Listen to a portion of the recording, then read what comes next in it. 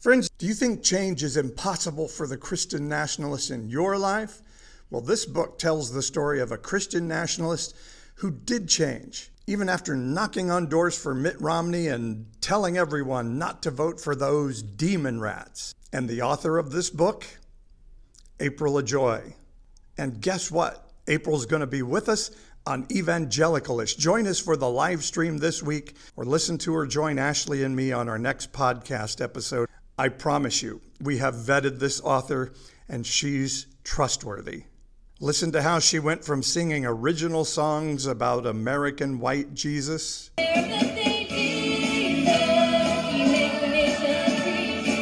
to being a full-blown TikTok creating liberal. And we love her so much for it.